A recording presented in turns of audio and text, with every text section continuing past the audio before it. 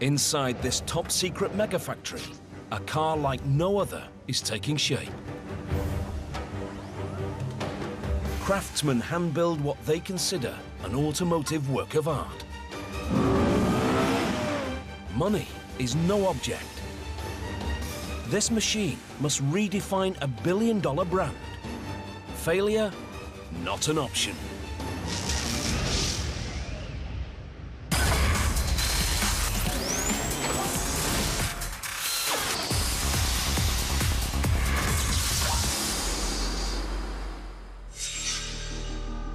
Japanese marque Lexus sells itself on luxury, marketing its cars as elegant, quiet, high-tech, and efficient. Now, a different kind of car wears the Lexus badge, the LFA.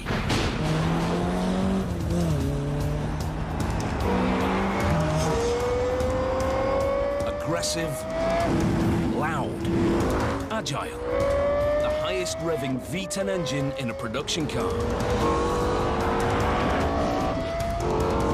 325 kilometers per hour. A car like nothing Lexus has ever produced before.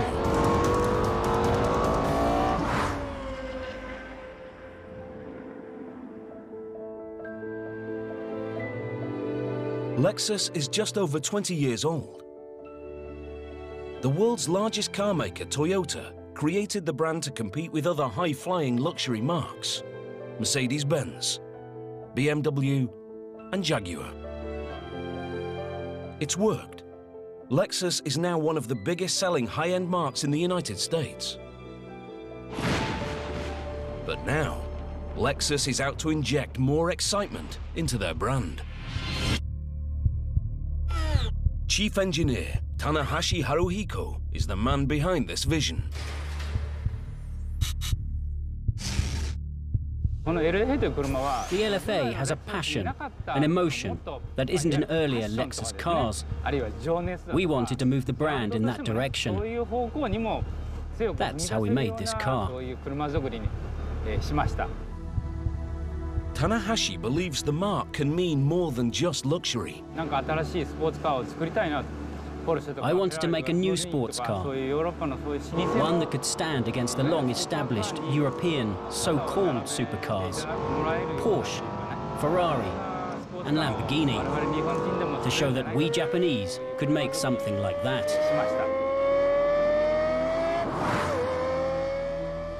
It's a risk. The company haven't made anything like this before. Their reputation depends on its success. Chief engineer Tanahashi is stepping into the unknown. He must build a car, a team, and a factory from scratch. Basically, we proceeded at my discretion. And where there weren't any rails, I laid them down. Finding a factory in Japan isn't hard when you're part of the country's largest company. Toyota is so big, they even have their own city, Toyota City. Of the company's 15 Japanese factories, 10 are found in the city or close by. Among them, the Motomachi assembly plant.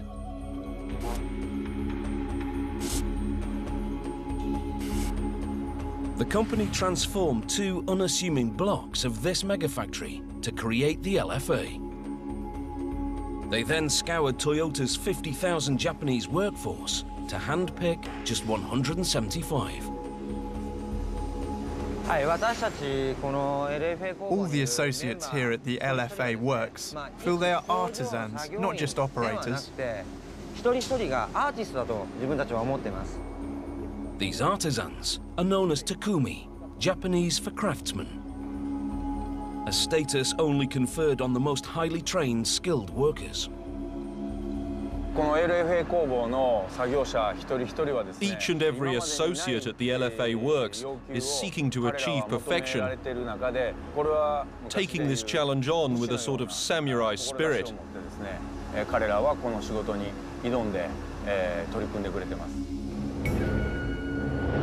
Yamanaka Shigeru is manager of the LFA Works. His teamwork credentials come from another time-honored Japanese tradition, baseball. Before this, I was working as manager of the Toyota Motor Corporation baseball team, which brought people together from lots of different factories. It was because I could manage that organization that I was made manager here. To reach their goal, this tight-knit team utilized sophisticated tools and materials to build their car. The most important of these is carbon fiber composite. Carbon is crucial to the car's performance. It's a material 5 times the strength of steel, yet a quarter lighter. It's the construction material of choice for both Formula One racing cars and the aerospace industry. The company even make their own carbon fiber here on site. Up until now, no television cameras have ever been allowed inside this top-secret facility.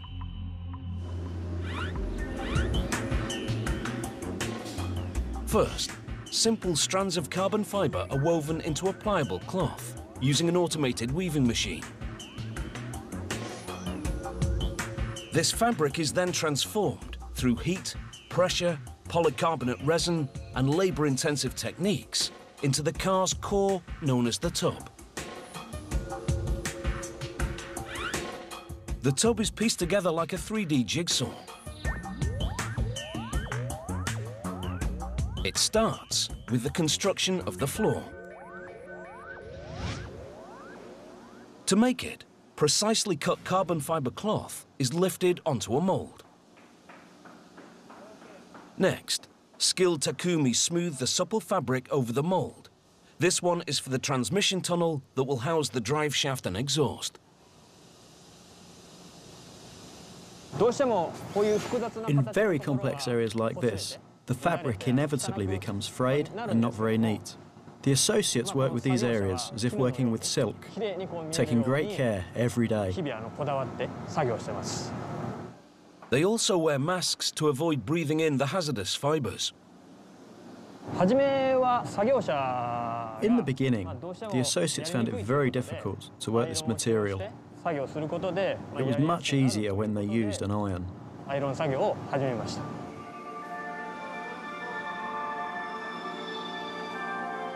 The completed part is grill heated to set its shape.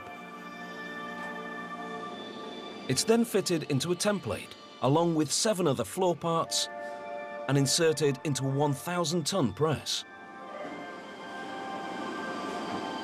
A glue-like resin is pumped into the template, and the whole section is then baked for 8 hours at 130 degrees Celsius. Under this pressure and heat, the resin sets hard, binding the individual parts together to produce the car's floor panel.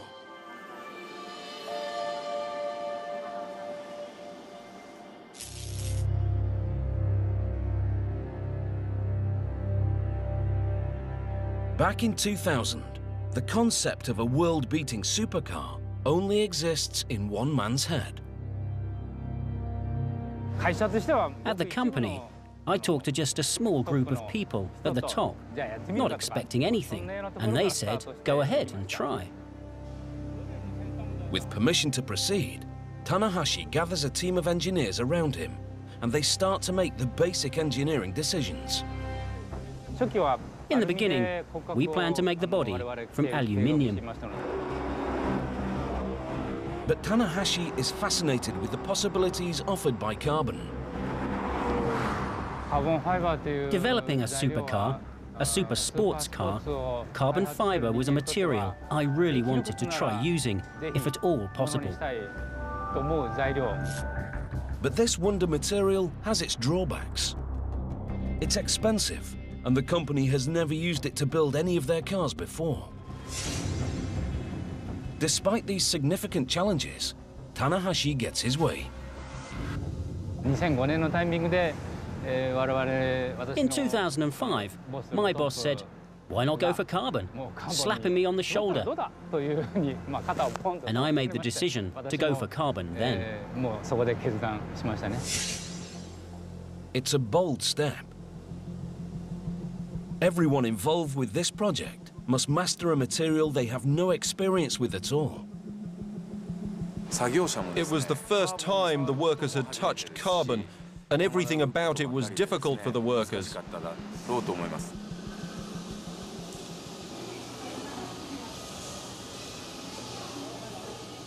In the state-of-the-art carbon fiber facility, the Takumi are returning from lunch. They vacuum themselves down to remove any foreign particles before entering a highly confidential sealed room. Here, the majority of the tub's central frame is created using the most intricate techniques. In this process, an automated laser cuts out hundreds of individual shapes from carbon fiber cloth that's been pre-impregnated with a sticky resin. Next, Takumi layer the cutouts, up to 20 sheets deep, onto a mold. This one will make the right side panel. The associate uses a dryer to raise the temperature of the laminate and half melts the resin as he applies it. The tacky cutouts stick to each other and any gaps are squeezed out using a vacuum bag that forces them together.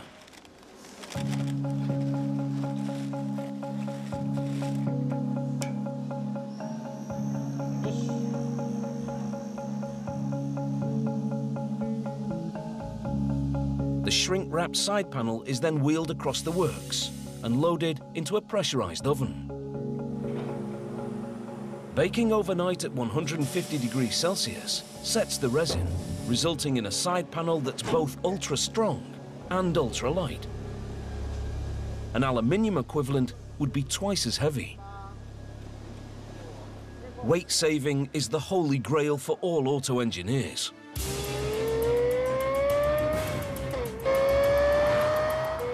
Less weight and more power leads to increased acceleration, and speed defines a supercar. The body of the LFA is 65% carbon fiber, helping it accelerate from 0 to 100 kilometers per hour in 3.7 seconds. If made of aluminium, it will be 100 kilograms heavier, like having a sumo wrestler in the passenger seat.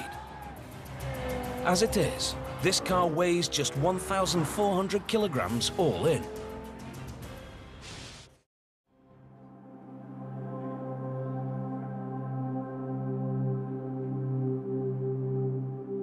Back at the factory, in a locked room, a bespoke machine creates two crucial parts to complete the tub's construction. The roof rails support the windscreen, as well as protecting the driver if the car rolls over. This custom-built circular loom weaves the carbon rail in 3D. It uses lasers to control the feed of carbon fiber strands onto 144 bobbins.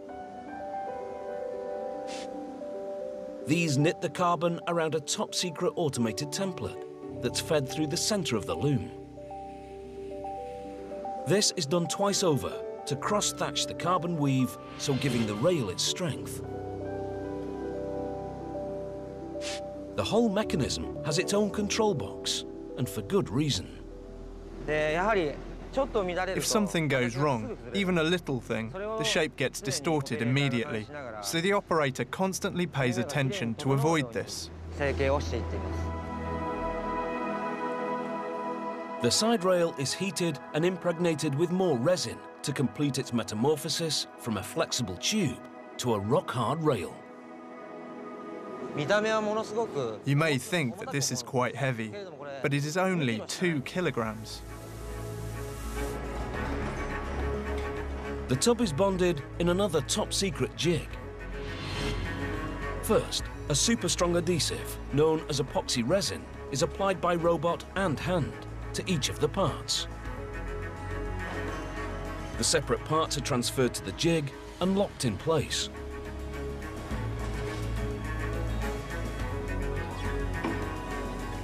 Pop rivets keep the pieces aligned.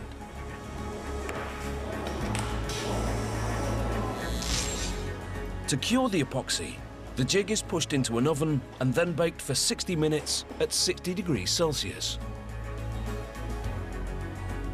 The resulting tub is so strong, it acts as both the structural core of the car and as a crush-resistant safety cell should the car crash.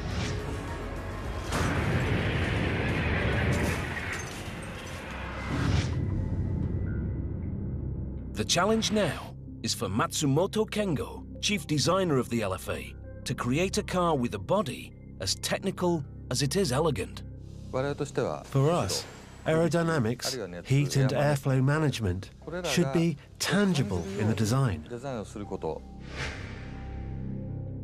A conventional car cools its engine with forward-mounted radiators that suck cold air through a front grille.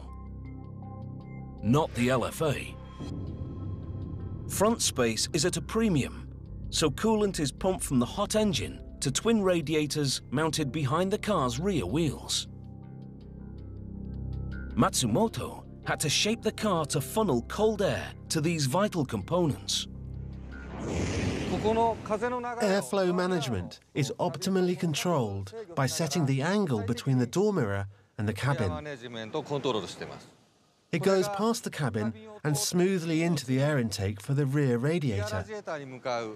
This shape is not just for styling. The intake is deliberately formed here, from the base of the glass. The result is an airflow system capable of cooling the engine even under the most extreme race conditions.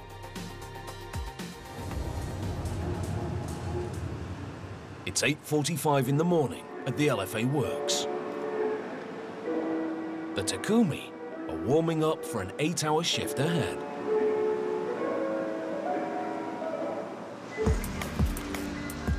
Their first task is to greet the bare cabin as it arrives from its 15-day build in carbon round the corner. In assembly, the cabin will progress through 4 positions: trim, chassis, final, and alignment.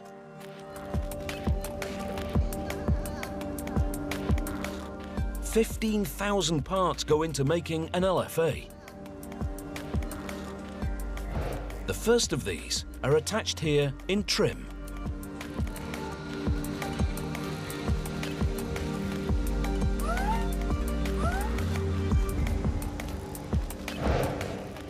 Just meters away, other Takumi assemble the drivetrain and suspension. The drivetrain comprises the transmission, torque tube, and last but not least, a 4.8-litre V10. The location of this engine is crucial to the car's entire concept. I wanted to build the car around the people in it. And for a supercar that puts people first, the optimum place for the engine is front mid. This front mid location puts the engine between the driver and the car's front wheels. With the transmission placed at the rear, the driver is in the center and the car feels balanced to drive.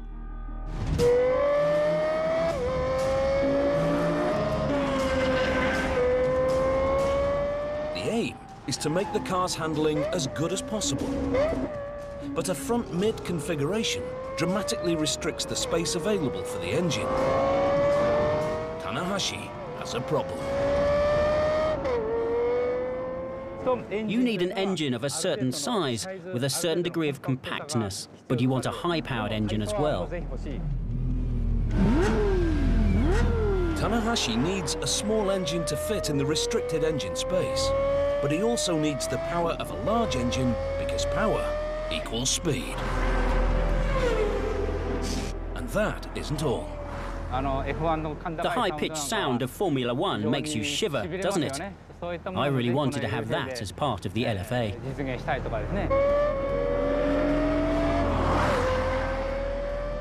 Only a high-revving V10 engine supplies this combination of power and sound, but a traditional V10 is too big for his mid-front configuration. Lexus have made nothing like this before. Their production line cars use 6- and 8-cylinder engines engineered for a super quiet ride. This V10 will be the opposite. Tanahashi turns to some old friends for help. We are a motorcycle manufacturer. We understand power alone is not enough in a vehicle. For a sports car, small and lightweight is critical.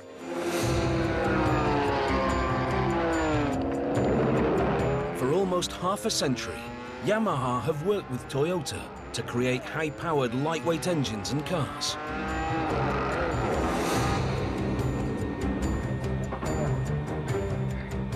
The legendary 2000 GT, star of the James Bond film You Only Live Twice, and Japan's first true sports car, was the first fruit of their collaboration.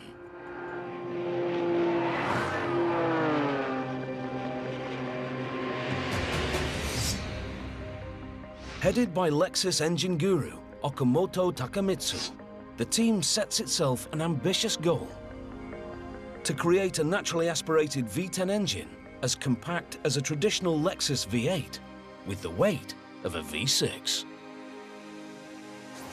I wanted to create something different to any other supercar engine. Normally, engineers use turbochargers to boost the output of smaller engines to simulate V10 power. But turbocharged engines don't have the rapid response, acceleration or sound of a naturally aspirated V10.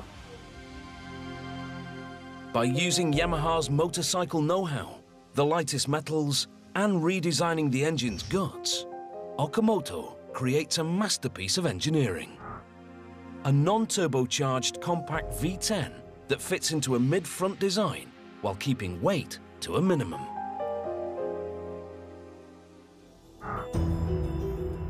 The engine starts life in Toyota's Miyoshi plant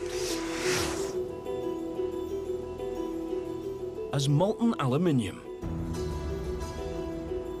It's cast in a 3D resin-impregnated sand mold made from 37 individual blocks that take a week to fashion.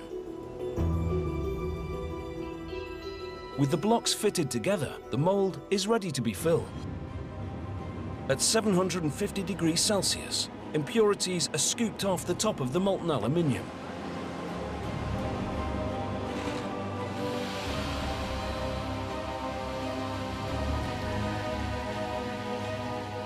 The liquid metal flows into the mold as a vacuum sucks out any contaminating gases.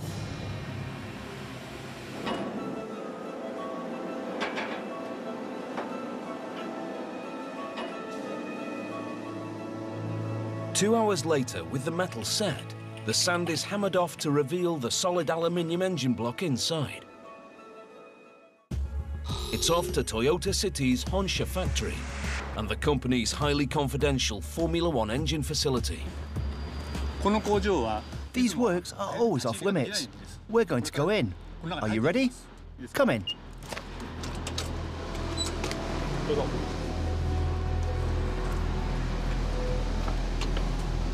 Television cameras have never been allowed in here before.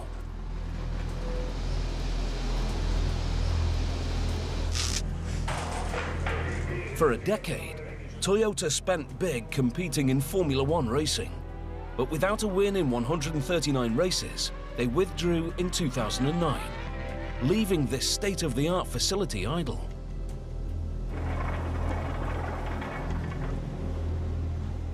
For the LFA team, it was too good an opportunity to miss. The close parallels with F1 engine technology make this milling facility a ready-made fit.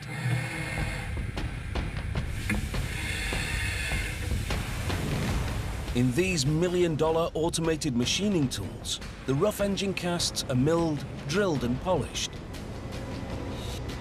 before emerging as precisely spec'd engine blocks.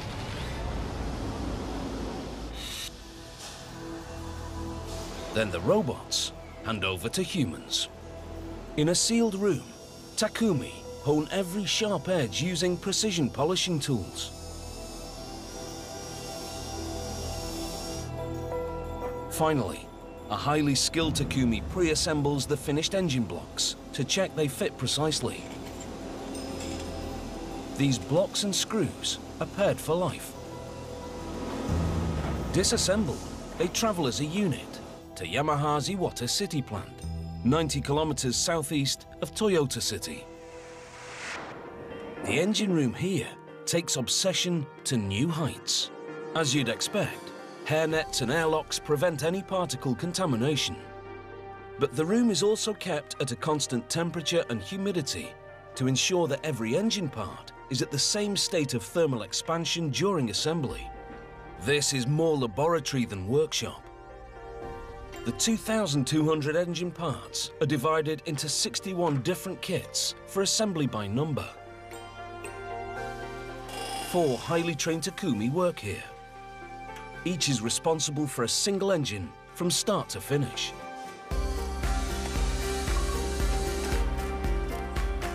To avoid any mistakes, they follow a series of on-screen instructions. It takes 2.5 days to complete the build of one engine.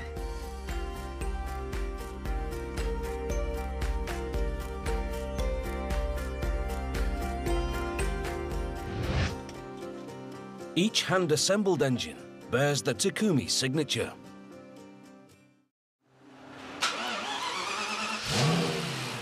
Before this masterpiece goes anywhere near a car, it undergoes a half-day of exhaustive testing in the room next door to engine assembly. The resulting 4.8-litre engine is so responsive that it takes just half a second to reach 9,000 RPM. That means instant acceleration, whatever gear you're in. This engine has excellent response and more RPM than any other commercially available engine. Response time is so fast that a digital rev counter is the only unit able to keep up. And the sound of this high-revving engine is unmistakable.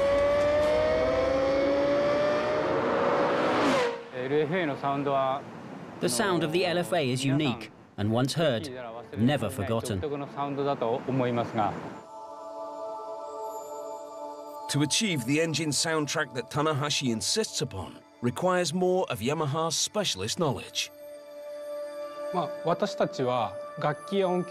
We are a manufacturer of musical instruments, so when it comes to sound technology, we have a certain level of know-how. Honji Yoshikazu is obsessed with sound. I think the relationship between a super sports car and its driver is like the relationship between a top musical performer and their instrument. When they play in a certain way, they can listen to that sound and use it to produce another, better sound. Critically, a car has 2 different sound characteristics.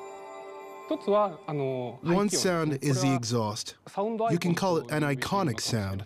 Just by hearing that sound, you know which car it is. The other, which we were particularly concerned with, is the sound heard by the driver. To refine the driver's soundtrack, Heiji Maruyama, general manager of Yamaha Motors, had to redesign the component that sits on top of the engine, called the surge tank, by turning convention on its head. The function of the surge tank is to send air equally into all 10 cylinders. Normally, techniques to reduce noise from the intakes are used. We thought to go the other way and use it to amplify the sound, to communicate it to the driver. Maruyama tunes the chamber by varying the thickness of the surge tank's upper surface and adding internal vibrating ribs. The construction is very like that of an acoustic guitar or violin. The team channel these good vibrations back into the cabin using sound passages. We use these to send low-pitch sound to the driver's feet and higher frequency sounds through at ear level. The driver is in the middle of this dynamic surround sound system. The completed engine is forklifted onto a waiting truck for shipment back to the LFA works.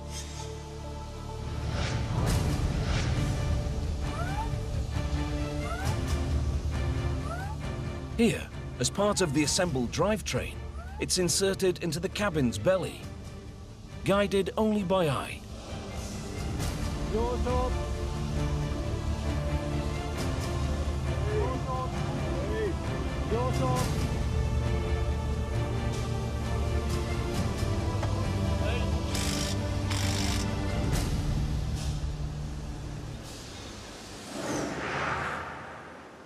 With the guts of the car in place, it's time to feed them. An automated pump injects engine oil, brake fluid and coolant into the appropriate under-bonnet opening. In Japan, machines play a tune to alert anybody nearby that they're running. This one plays an American folk song. With the precise volume of fluid added, the pump stops, as does the music. The car's 9 moulded glass fibre body panels are manufactured off-site. This material is both strong and light, but far cheaper to replace than carbon fibre, should the car crash. The paint shop is under the same roof as assembly, but it's a very different world in here.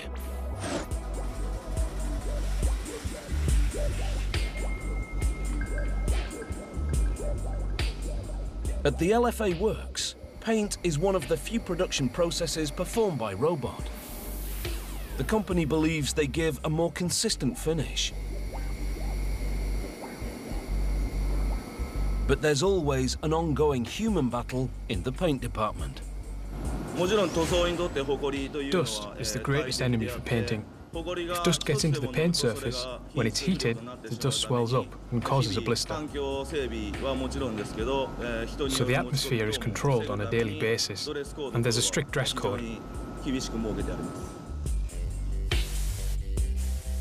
Up to 5 layers of paint are applied.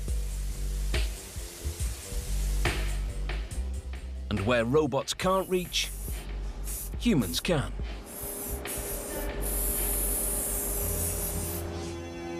Job done. The sprayed panels are dried in an oven at 100 degrees Celsius for 50 minutes before being wheeled out for inspection.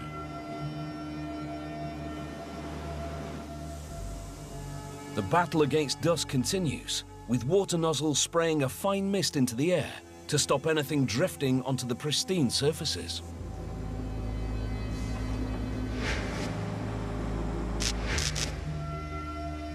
A bright light inspector spots any blemishes and marks them up to be polished out.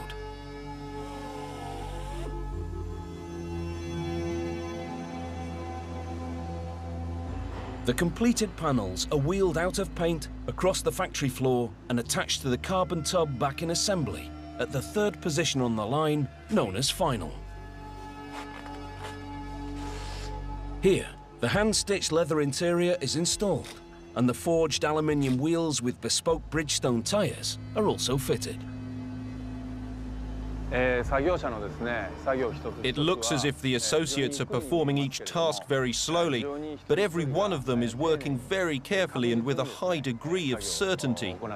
If you compare it to a sport, they are top players who complete a successful play every time.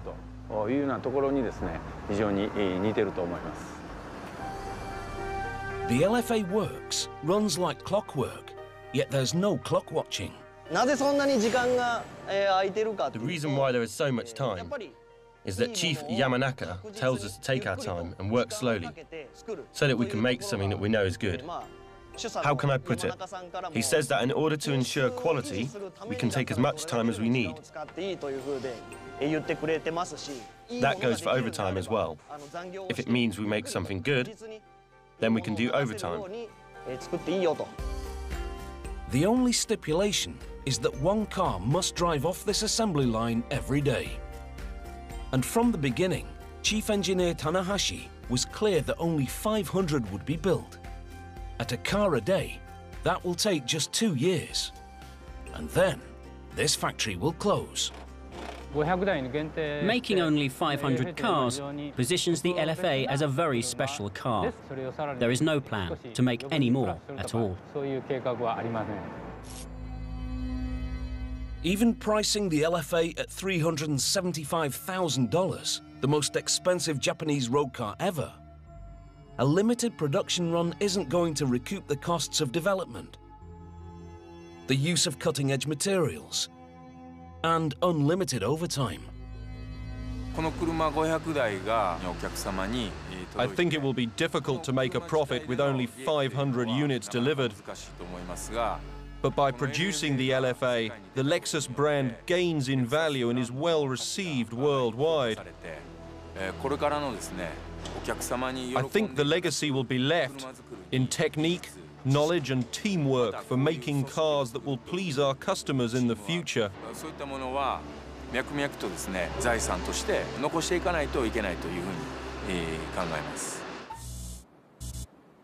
Back in 2004, with the prototype build, Chief Engineer Tanahashi takes a bold decision. He wants the car proved on the severest of tracks. Nothing in Japan fits the bill. So he takes the entire development team to the notorious Nürburgring in Germany. For us car makers, the Nordschleife on the Nürburgring is like a mecca for cars. This is where this car was honed. The 20-kilometer Nordschleife section of the Nürburgring is infamous as the world's most punishing test track. For 4 years, the team tests every aspect of the car's engineering around the Nordschleife's dips, jumps, relentless corners, and flat-out straights. The car's development makes progress towards its production deadline, but Tanahashi wants to fast-track its fine-tuning. In 2008, he throws it into the unforgiving world of racing and enters the Nürburgring 24-hour race. It was purely to get more feedback on the production type LFA and to improve it under real race conditions. The brutal experiment works. A year later, the revised car wins its class. Tanahashi is finally happy, and in 2010, the LFA goes into full production. And when in 2011, a special race edition of the standard LFA is launched, its name pays homage to the racetrack that forged it. It is with thanks to that sacred place that we called it the Nürburgring package.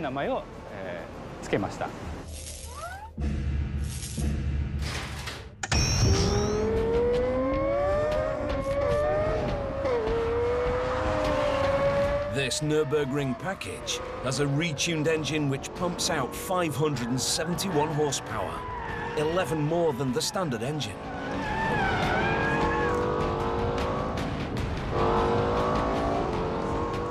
This extra power requires more downforce to keep the car on the track, so the rear spoiler is larger and fixed.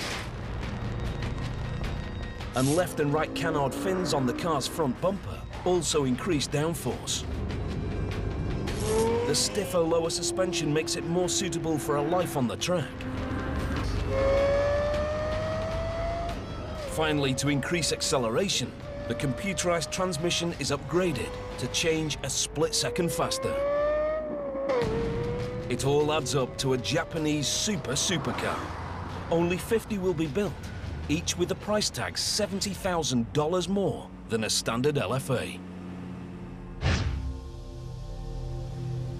Back at the LFA works, in assembly's last position, the wheels are aligned to ensure the car handles perfectly. After 3 days in assembly, the car officially moves to inspection.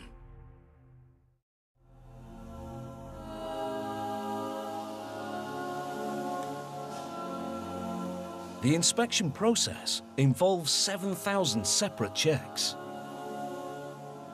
Hayashi Katsumi does the first of 1,482 of these under lights. Right now, I'm inspecting the paint surface. I'm using my hands to feel for any uneven areas in the bodywork. You have to touch it gently, like I'd touch a woman. I've been doing this job for 30 years.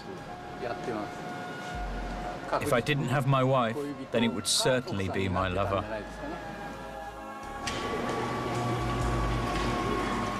With the internal and external surface inspection signed off, the car leaves the LFA works for good.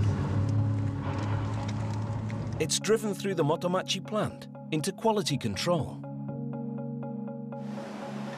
This will be its home for the next 7 days.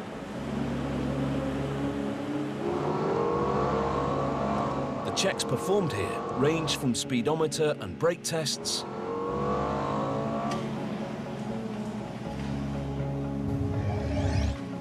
to water tightness.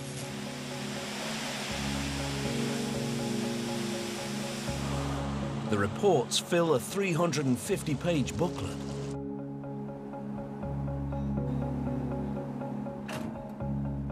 Finally, test driver Amano Nobuaki ensures each of these cars is road ready when it leaves the factory. The car is bedded in on Motomachi's very own test track. The mass sections of the bodywork are to protect vulnerable areas from stone chips. I think this is the best possible job in the world. Amano checks the car's controllability, engine sound, power, braking performance, and vibration noise on the 1 kilometer track. There is one danger driving this car every day. Every now and again, I just want to forget the job and drive this car away somewhere to have for myself.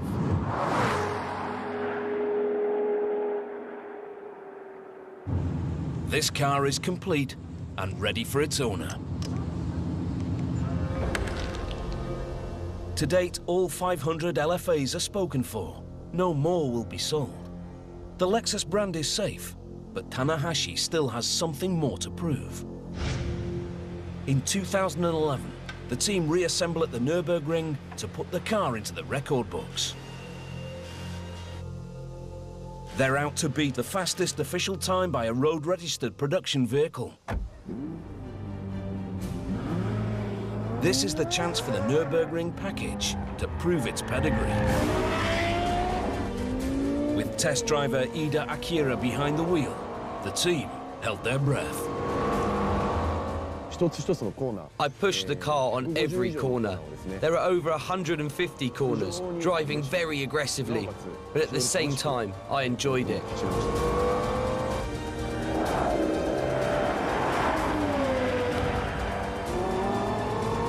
To beat the record, Ida must average 167 kilometers per hour over the track's 20 kilometers.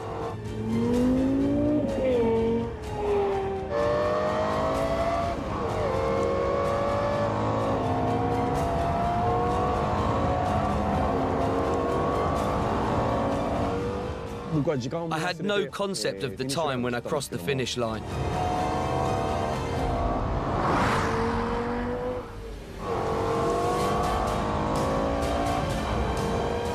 Seven minutes, 14 seconds. The fastest official time by a production car not using slick race tires. And the 5th fastest time ever. It was an unbelievable moment. It's one of the best moments of my life. There are a lot of sports cars, but this one gives the driver a really direct experience of driving. This is a very emotive car, a driver's car. This car could redefine what Lexus means to the world. We developed the LFA with a new direction, one of emotion, passion and power. This was new to Lexus. And this megafactory could redefine how all Lexus cars are built. We took on all kinds of challenges, and there were new production needs. I look forward to seeing the outcome of these, both visible and invisible, in future cars.